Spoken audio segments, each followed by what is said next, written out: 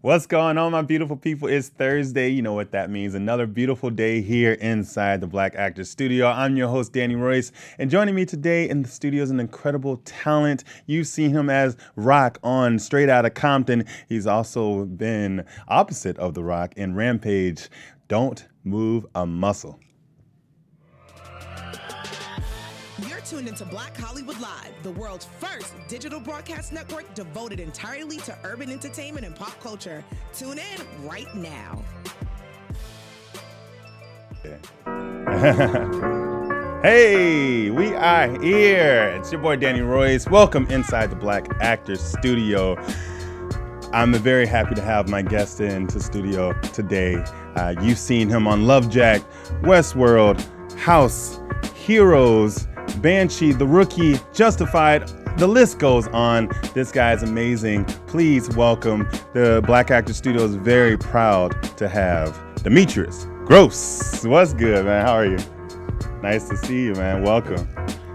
Welcome. How you doing today? I'm good, man. I like these little, so you can't see that out there, but they have these little reminders to mute your device. It's kind of cool to be. Yeah, we got to make sure things are right, you know, so we can hear you. Right. But I want to start off by saying congratulations on Fear the Walking Dead. All right, just aired the 15th. So how was booking that role and being on the set? It was the first time I'd ever done anything, regarding a zombie apocalypse. Yeah. And so kind of felt like was in a video game. Yeah, right. Because they have all these amazing actors that choreograph their movements, and I was swinging an axe and zombie hunting, and right. It was a really interesting world to play in because often when you do contemporary stuff, it's very there's a lot more relationship to everyday life. Right. But this is a whole different world, so it was fun to be in my imagination that way. And yeah, they have a great team over there. I got a chance to work with some really amazing actors and producers. For sure. And you filmed that in Georgia, right? I filmed Fear of the Walking Dead, in Texas. Oh, in Texas, yeah, okay. Yeah. All right. There's two. I think that there's the original. The Walking Dead. The Walking yeah, Dead, and then the Fear of the Walking Dead. Nice. Yeah. And so tell us a little bit about your character on the. My character's in this world of the zombie apocalypse, there's a lot of enmity between folks. They say that the zombies are predictable. They're you kind of know what you're gonna get, but it's the humans, the live people that are the juggernaut, the volatile ones. And so my guy is very much a cynic and a pragmatist, and he lives on his own. Right. He lives on his own out in the middle of the woods, and you have to see it to believe it. It's interesting. I don't give too much more away, but right. It was a fun character to play because it had like I said, it was in such a different world than I'm used to playing. And right. So, that had to be fun to play around in. Yeah. It's always great when the imagination is activated in unexpected ways. Did you ever pretend shoot zombies when you were younger, going around the house? No, it's funny because I wasn't really a zombie guy. Really? Okay. And the video games I played were they were more like I don't even want to name them because I don't want to date myself. But it was just literally an opportunity that when I read it, it was intriguing, and I got to play in a different space than I'm used to. So I took the leap of faith. It turned out well. The producers said they like it, so yeah, I'm excited. Hey, so that's a win. There you go. And so in the studio, we always like to start at the beginning. Okay. Where were you born? I was born in Washington, D.C., Chocolate City, the Mecca. Chocolate City. You already know. I mean, it's definitely more of a melange now. Yeah. So how was the growing up in D.C. and the family dynamics and all that with?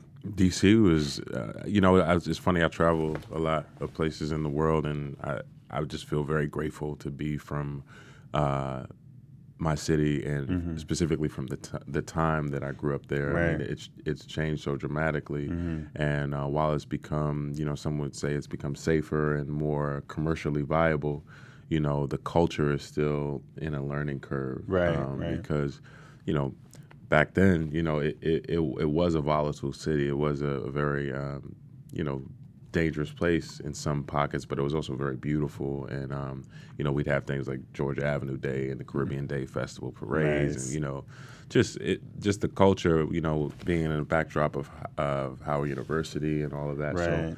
So it's interesting when I travel in different places of the world, and I see burgeoning progressive Black communities that remind me of home, you know, because that's what I grew up, you know, around, you know, just Black, hardworking, working class families who cherished culture and community. Yeah, and, for sure. And so it's still an awesome place. I still go back home often, you know. I still have family that lives there. So that's what's up. Did you have any siblings? Yeah, it was a brother and a sister. Okay. And actually, we still own the house that we grew up in. Really? My mom has moved on to another spot, but my sister still holds that spot. Oh wow, okay, that's dope. Did you have any nicknames growing up?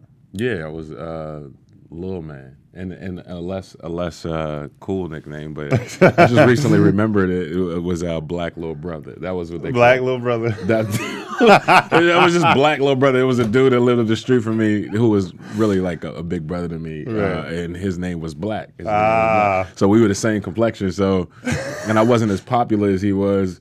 But, you know, I was always, you know, tagging along, so they used to just call me Black Little Brother. Right. Black Little Brother. Yeah. And now, I guess when you string it together, it's like, it kind of makes more sense. Right. Black Little Brother. Black Little Brother. Okay, all right. I can You asked. go with that. You know? I did ask. That was it's a very unique one. Now, and how was the dynamics with was your mother and father in your life growing up? And well, I mean, my mother definitely, and the man that I know as my father was in my life, for sure. He just transitioned in 2013, same month, like within weeks of my son being born. So it was interesting. You said he's just transitioned. Yeah, like he passed away. But, okay, gotcha. I mean, yeah, I would consider that my father. For sure. I mean, he raised me since I was like a child. So yeah, I mean, I was very fortunate to have both of those presence in my home and in my upbringing. Yeah, it's definitely I mean, now, especially nowadays, it's not as common, you know, especially for Black communities. What in growing up, when you went to school, like when did you start getting interested in acting and the entertainment and all that? You know, I used to answer this question very differently. Now I realize that I always kind of had a propensity towards characters and making voices, and you know, I was a guy who would call up my mother's office with a different accent and a different voice and try to like throw off the receptionist. Oh wow! You know, I mean, a guy in class that would try to find the perfect moment to make a joke. You know, one of my early teachers in I think middle school or elementary school said, you know, if you want to be the class clown, you can be the class clown. It's just all about timing. Like, if you time it right, then it can you know, breed levity and lighten the moment. But if you time it wrong, you know, you're gonna go to the principal's office and you're gonna get suspended or something. So, and a teacher told you that? Yeah. Oh, that's pretty dope. Good advice. You know, she said timing. It's all about timing. Yeah. So, I mean, I guess that translated into high school and developing TV shows and stuff. You know, closed circuit broadcast shows and not making the basketball team. You know, and still having that desire to perform and tell stories. And I loved English. You know, I loved reading literature, and you know, what that did to our, you know, what it does rather to our concept or our ideas about the world around us. You know, for sure. You read something by Baldwin, or you read a great poem by like Langston Hughes, and it's like, you know, 40, 50 years removed from your experience, but it still somehow relates to you, and you can identify with it. Those kinds of things really kind of burgeon my desire to be in film and acting and theater. Okay. You know? And don't feel I didn't make the basketball team either, so yeah, I know. It was great. I mean, you know, but one door closes, another open. Right, exactly. What were some of your favorite TV shows, actors that you saw growing up that really inspired you to be like, oh, I want to do what they do? Oh man, I was just thinking about this the other day. I remember, we had VHSs way back. Yes. What I'm saying? So we watched the same movie over and over and over again, and so I realized that those movies were intrinsically, a part of my groundwork. Like why I desired it. And those movies were X by Spike Lee, Coming to America, starring Eddie Murphy. Nice. Funny enough, Home Alone. Oh, okay. Classic. But these are not necessarily like movies that like were the defining reason why I decided to become an actor. But these are the movies that were on rotation. These are movies that we watched over and over again because we had the tape. Are you excited for Coming to America too? Yeah, of course. Yeah, and it's great. I'm glad they got it off the ground and got it completed. I just co-executive produced a movie with Leah Daniels Butler. We just did a movie called Survival. Yeah. Elise Neal and I, and hopefully it'll be coming out at the end of this year. Awesome. So yeah, I'm just always excited for her team and their family and all the cool stuff they're doing. They're doing the Billie Holiday biopic coming up as well. So yeah.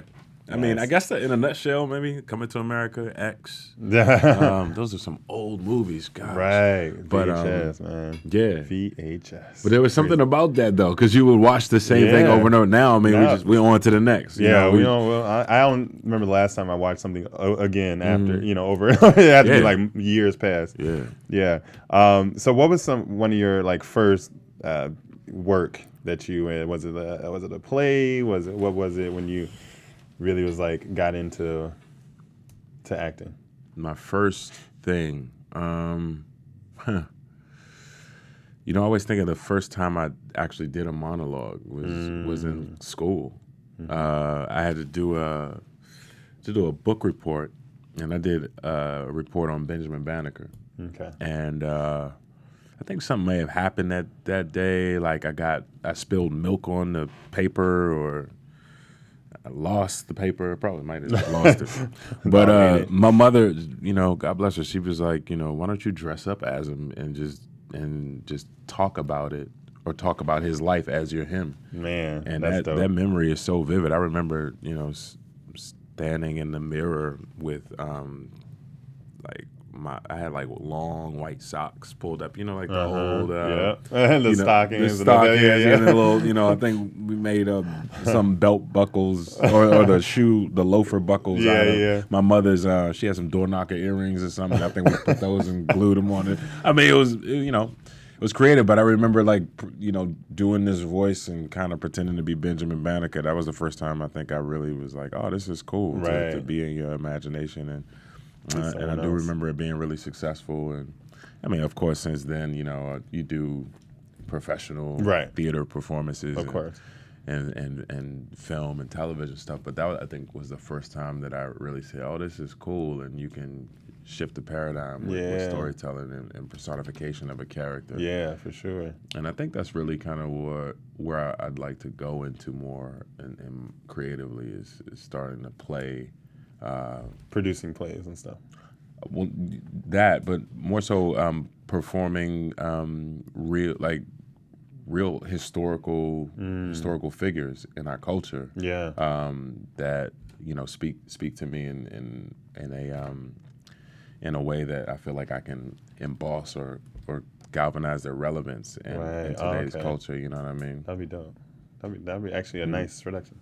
I'm just thinking of it's always acting is an interesting thing because you can either write your own thing, you can audition for what other people write, or you can kind of channel what you're looking for from what's out there. Right. And I've been doing all three, and I think it's interesting what you can manifest. What you can attract if you have a definite intention and write down that plan and how the universe, God will put that opportunity in front of you. Right. So just kind of thinking about what do I want to do now? Okay. And you just helped me stumble upon it a little bit. Hey, there we go. Yeah. For sure. When was that transition to LA?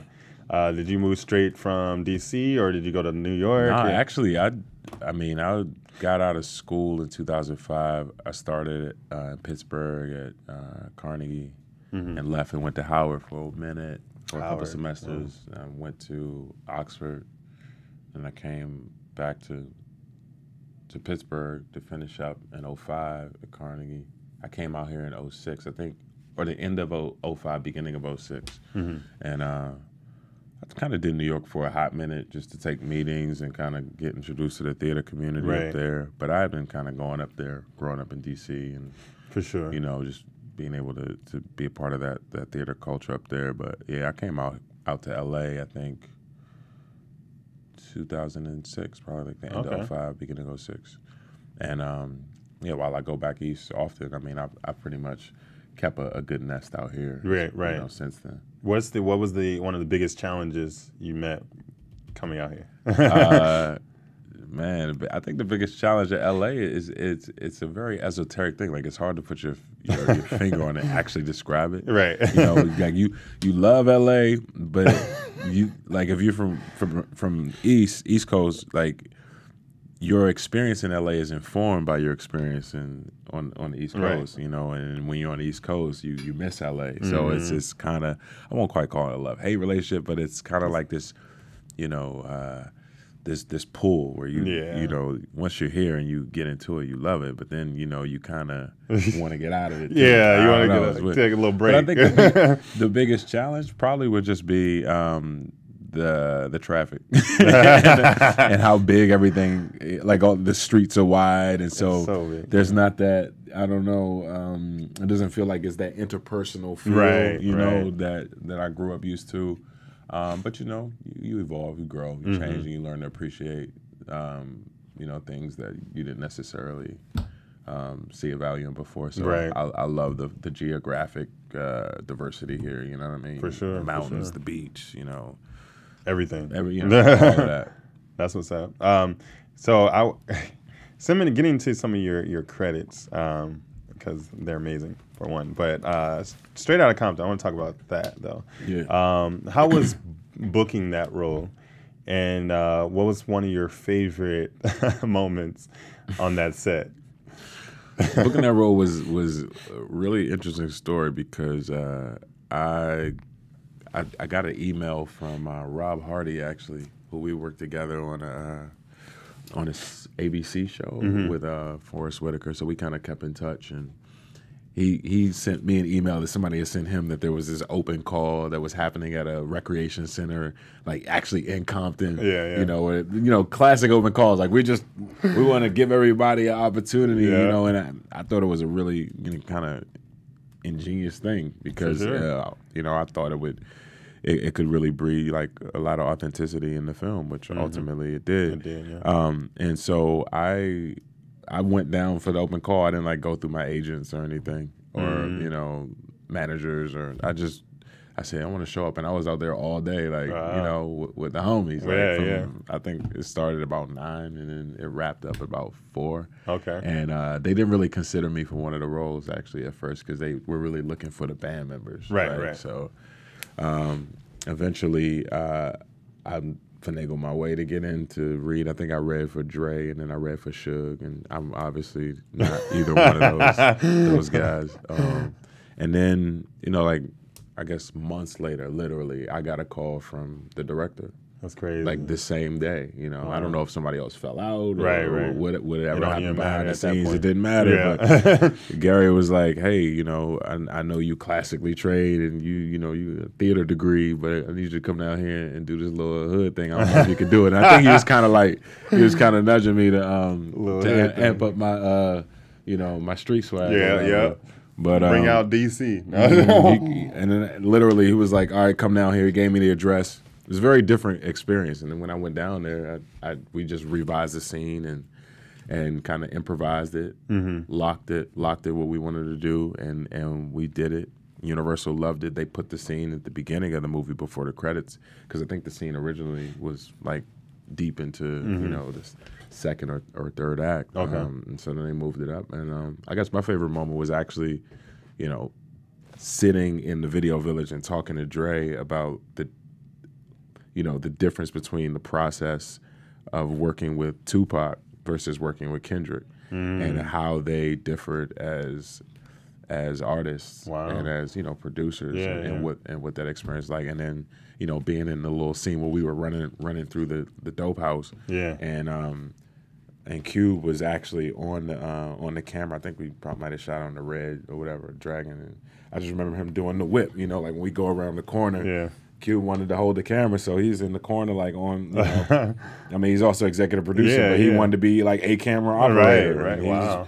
You know, so that kind of stuff dope. was fun. I mean, these are guys I grew up watching. Right. You know, we all grew up watching, Yeah. and just to see the amazing stuff that they're doing now, and to somehow be tied into that legacy is a really cool thing. That had to be an incredible experience. Because you've done obviously a lot of TV as well. You know, Westworld, Heroes, House, The Rookie. That's where I got my start, though. Yeah, that's where you got other your than start. theater, but yeah. Right. What would you say like one of the biggest differences of a film and television for you? I think with film, you have more time to tell the story through your behavior, and in most television, unless it's on more of like a premium cable network, you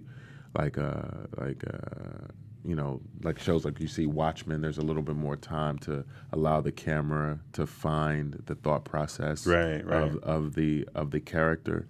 Whereas I find in television, it's so heavily reliant on the writing and the storytelling. So oftentimes you're getting out story points in the performance. Right. And you can sometimes let the story evolve just visually. But I feel like television is exciting because you have also sometimes more you take more creative risks, I think, especially these days in terms of the characterization and the stories that we're telling in streaming and on broadcast television. For sure. Whereas the studio film pedagogy is one that's like pretty well-oiled machine. Like there's a certain formula to follow. For sure. How it works. You know, who needs to be the leads, what these characters need to communicate from the beginning of the film to the end of the film. And in television, because we're talking more serially, you get to evolve that character and take it through more of a journey over a longer period of time. Right. For sure. I don't think either one is better or worse. I think they just have different approaches and different strong points, and they reach the audience in a different way. Oh yeah, for sure. So you find the win in each lane. You know. What's your thoughts about, you know, nowadays there's a lot of binge watching, right? Yeah. Television, Yeah. We can find it everywhere. Hulu, Amazon, Netflix. Do you miss kind of like that, I wait until next week to see what happens? Or are you, I like do you like binging? I do. I like both. I like binging. What was the last thing I binged? I can't even remember the last thing I actually watched, and I kept watching it. I just couldn't stop watching. It was like 2 a.m. I gotta get off of this. Gotta get it right. But it's exciting though when something is coming out every week. I still kind of like the fireside. They call it the fireside effect. Like back in the day, people would gather around. Yeah. So that has novelty. But I mean, you know, we're in a new world. Times change. I mean, times change. You know, you get on your phone and watch. You know, 10, 15 episodes. Right. You know, Literally. But it is cool. It is cool when stuff comes out. Like I did a show called The Brave, and it was like a thing. I think we aired on Mondays, and I just remember the vibe. Like people were waiting for that Monday to drop. You know, and so that's just an exciting thing because you know, coming from theater, that there's a little through line of that energy. Like you know, when you're about to do a play and like you feel the audience outside and the curtains are drawn. That energy is like none other. And so like translating that into, you know, the television film world, that's kind of the cool thing about broadcast when it's you know, we're gonna have our episode on Tuesday or have it on Thursday. You see people on social media kind of getting excited. Right. There's a reaction. it's sort of a build, a wave that's fun to ride, but it's just different. Yeah, it's different. It's different, bro. I want to take the time to say thank you again for joining me. Yeah. It's a pleasure to have you in the studio, and also thanks to everyone who's watching right now. And if you enjoy this interview, go ahead and click thumbs up, subscribe, all that good stuff. If you would like to watch the full season 1 of Inside the Black Actor Studio, you can go check us out on www.theonchannel.com, and you can subscribe there and watch the entire season 1 up there waiting for you. And big shout out to Maria Menounos and Keven Undergaro for allowing me to come in here every week and bringing these amazing guests and their amazing stories.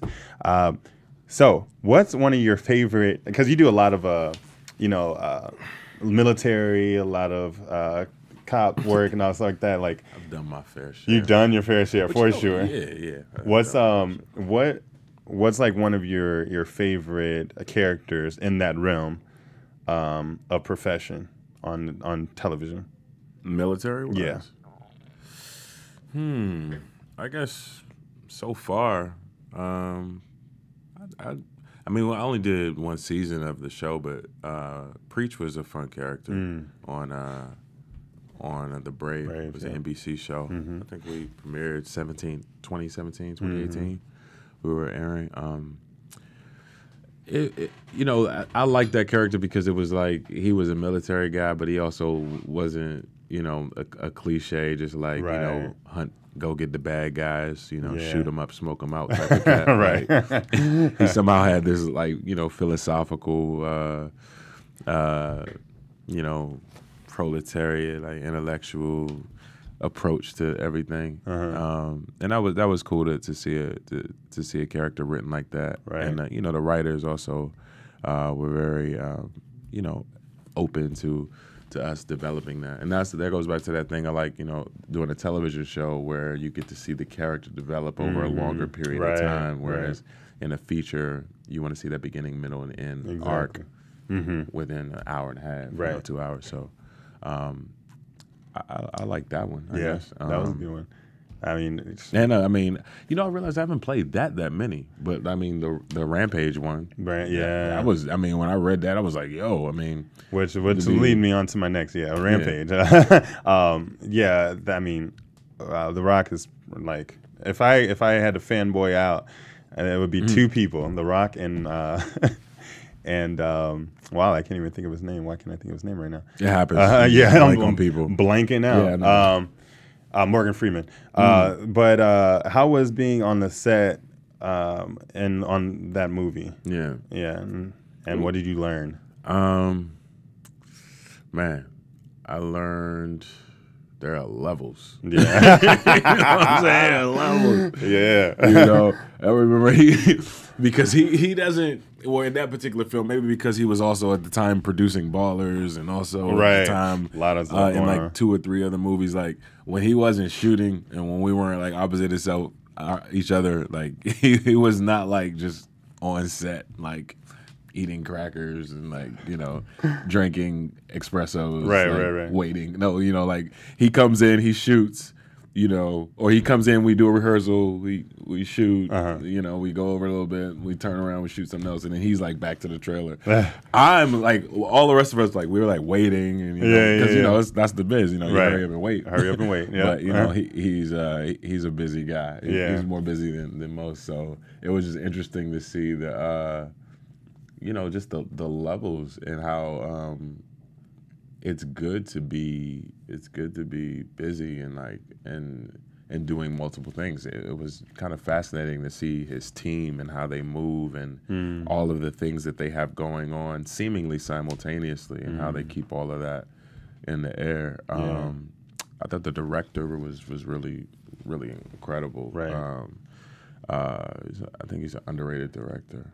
I mean, it was a huge film. I mean, the premiere took over all of Hollywood. And the audiences are smarter than ever before. Yeah. So, of course. I mean, to have a movie about, these animals that, have taken some serum and now they're, humongous and tearing down Chicago is very far-fetched, but it's a fun ride. Yeah. Like when you watch it, and it was like one of the first movies that I could like watch with my kids. You know what I mean? Nice. Like, you know, it's a fun ride for what it is. It's a really fun movie. It did well. It did well. Yeah, like, globally. I think very it made well. like a half $500 million worldwide. very So well. it did all right.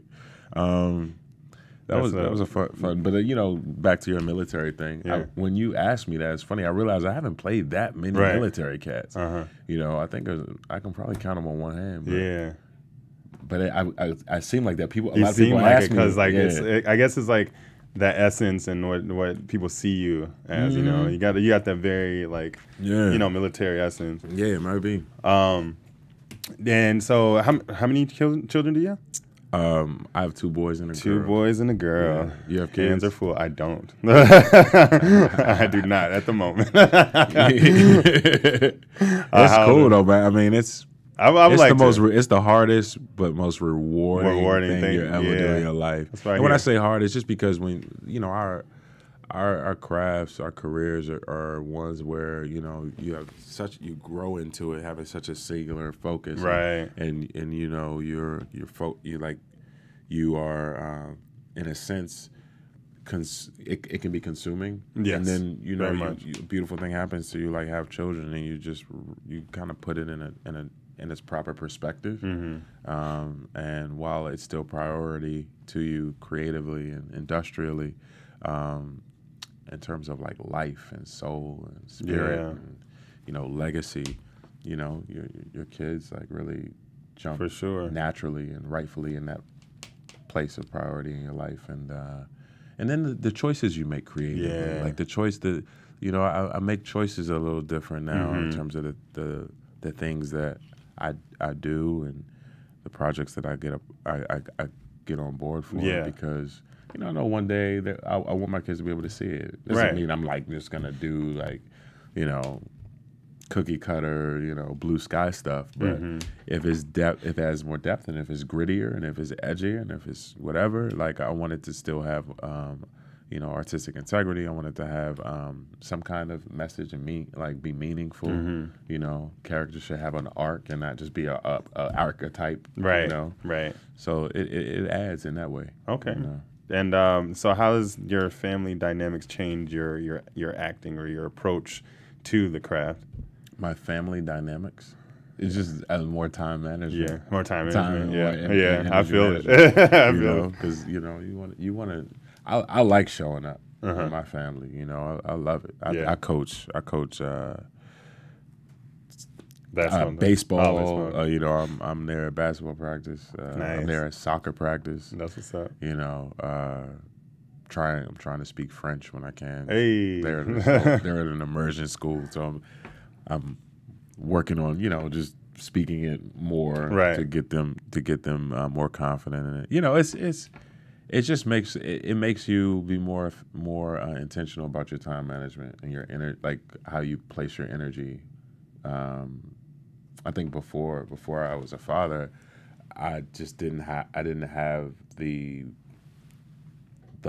unction or the compulsion to have to be so specific about my time creatively. So I might just, you know, read this and, you know, watch this. Yeah. It just kind of. Now grows. It's like I gotta think about it. I gotta think about this. Right. I gotta like, is this the best place to put my time? Like, right. Is this the best place to put my focus? Right. You know. Do you ever mix family with work? Like, you ever brought them on set and do all that? Course. Yeah. Okay. I mean, like, because when I was in, I think I did Banshee. Yeah. And I had my son on set. Nice. You know, as a baby, I don't know. Retrospectively, I'm like, what was I thinking? Because at any moment he could have just destroyed it. Right. You know, everything. The whole show. No, just by crying. He could have just like destroyed the tape. Right. You know, I mean, it was good. It worked out. But and then this past weekend, we started some principal photography on a movie I co-wrote and I'm executive producing, and both of them are in it. So I kind of doubled them because they look kind of alike. Nice. Spoiler alert. So and so we dressed them up in the same wardrobe. You know, gave them some of the same actions for their takes. Right. And, Turned out well. We're just looking at the footage. Nice. We're just starting to kind of comb through the footage to get to our first edit of that. So yeah. Okay. I think within reason. For sure. You know. For sure. It's good. They have an interest in it. Okay. You know. Right. I'm also trying to get them to have an interest in storytelling and writing and their reading though. Yeah. You know, that's the I think reading is harder as the generation now for sure, because it's just like so much is right there. So everything. they have on their iPads, their little tablets, and they can watch things and still be learning. Mm-hmm. But there is a certain process that I believe is happening when we're just reading words and we're having to call upon those images for sure in our own mind or from our I agree. Our cipher. Yeah. So we try to encourage that because that action is a huge part of being innovative in the creative process. Right. So, what are your thoughts on where Hollywood's going as far as inclusion, representation of the Black community behind and on the camera? Where's your thoughts? Where is it going? Yeah. Up. Yeah. You know, it's going up. Mm-hmm. It's going up. I think it's also it's paradoxical, right? Because we oftentimes are still in the sales portion of the industry. Yeah. So even sometimes when we are developing, we still have to pitch and sell to people with more dominant economics, I'll say. Yeah. So, right. But then there's a flip side to that coin because everything is kind of open source. Like you can control your distribution now. Right. You know, I think that was the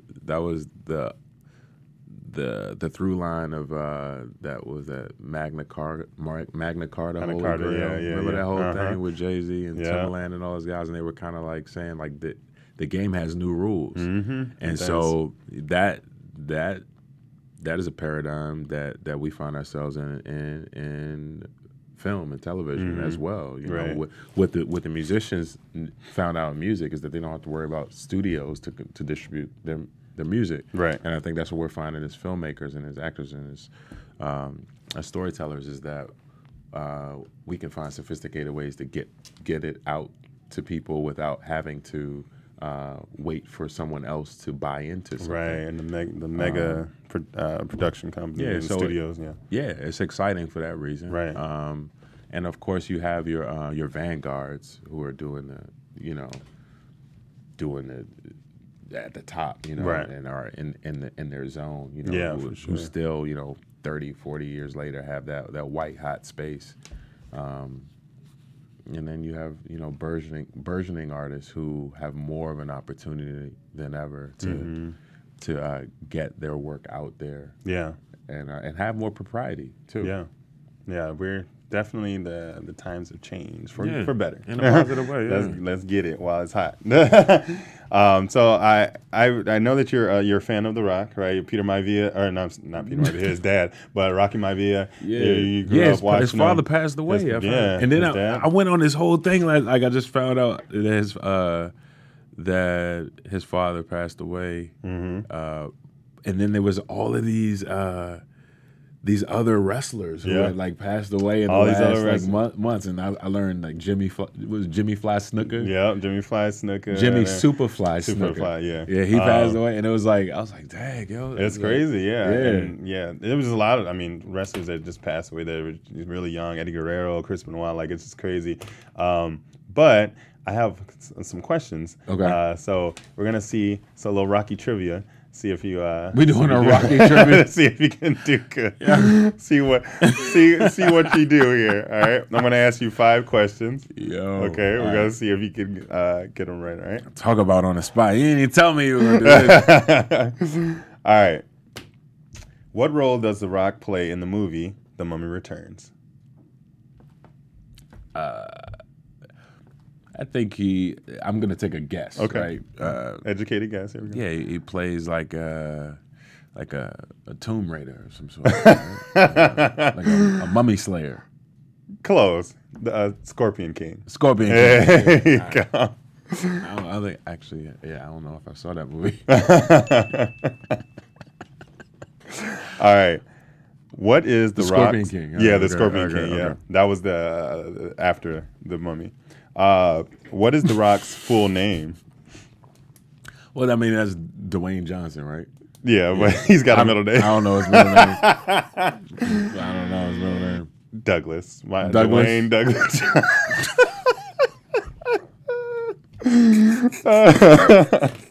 Okay, I think you got this one. What is the Rock's father's professional name? Rocky, right? Hey, there you go. Yeah, I just learned that. There you go. I learned that one. All right. I did not know this was gonna be. This is hilarious. What popular show did The Rock host in 2000? Okay.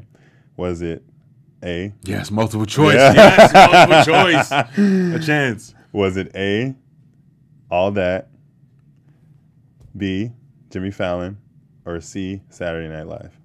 Saturday Night Live. There you Yay. go. Hey. Educated guess. Educated guess. All right, and last but not least. Shout out to Eddie Murphy though for just like Right, that part. putting on his He 45 did, and yeah. coming out He like, yo, I'm killed it. still that dude. Crushed Saturday Night Live. That was awesome. All right, I'll give you this one's also multiple choice, okay? I bet. Where did The Rock meet his wife? Was it A? A? Yo, like how? Like, come on. Hold on, A? I'm a fan. I didn't say I'm a maniac or like I'm creepy. I don't know. I mean, A, but go ahead. at a club. Let's guess. Okay, at a club. Go ahead. B, at a wrestling event, or C, at the store? Club, wrestling event, or store? I'm gonna say the store. It was a club. It was a club. Yeah. I was gonna say that, but I was like, this sounds like. Yeah, he actually bought her a drink. I know this because I know. Because you're the guy. You've been scrolling and finding out all the Let me weird just say, facts I've been a about fan The for a Rock. long time. I've been a fan too, but these questions are interesting questions. I would be got concerned if I got these questions right. Like that would be weird. You got 2 out of 5. That's pretty good, you know? There's a lot of people I don't know the answers to these kind of questions to. Could you imagine if I Right. knew all of those questions? I would be like, wow. Yeah, that would be kind of crazy. strange. That'd be kind of crazy. Yeah. Like, I didn't even know all the questions. I kind of feel glad I didn't get them. I knew like You know, 3 that out of was the weird. 5. That was pretty much it. I did. I got 1 right. No, you got 2. I got 2? You got 2. Saturday Night Live and then Rocky. okay. There you go. But I'd like to thank you so much Yeah, man, this was for fun. joining me into studio. And I just want one last question that I like to ask all of my guests here. Heaven's real. You get up to God. What would you like him to say to you? Well done, my good and faithful servant. Hey, That's that it. part. You know. And let's end it on that. Thank you so much Oh, for man. joining Good me, to see man. you, It's man. been a pleasure having you. All Folks, thank you so much for watching. Demetrius, go ahead and tell them where to find you. And if you have anything coming up, share it. Hey, you can catch me at Demetrius Grosse across all social platforms. We're kicking off season 6 of Fear the Walking Dead. Hey. This summer, also check out Body Cam. Opposite Mary J. Blige. It'll be in theaters this year from Paramount Players, and a film on the way called Godfrey. Godfrey, nice, Yeah. love it. Yeah, keep your eye out for this one. And thank you so much. You can find me everywhere at I am Danny Royce. We'll see you next week, same place, same time, here inside the Black Actor Studio. God bless. God bless. Hey. On behalf of our BHL staff, we would like to thank you for tuning in to Black Hollywood Live, the world's first digital broadcast network devoted entirely to urban entertainment and pop culture. Check out our Black Hollywood Live YouTube page for even more great programming and amazing content. And be sure to subscribe and like our channel when you do. I'm your BHL host, Nakia Monet, and you can find me on all social media at Kiki Boom Boom or at Black Hollywood Live. Black Hollywood Live, Hollywood redefined.